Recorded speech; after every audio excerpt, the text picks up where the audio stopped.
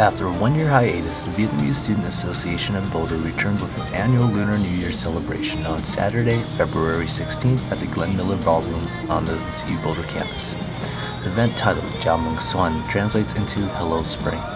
The night featured a variety of performances from lion dances, a martial arts demonstration, choreographed dance sequences, skits, and a fashion show. The event was a culmination of months of planning and work. The students earned their payoff by presenting humorous entertainment to a packed audience. To end the night, popular Vietnamese singers Lunar New and Xuan performed during the after-show dance party. This has been Xuan, AsiaExpress.com.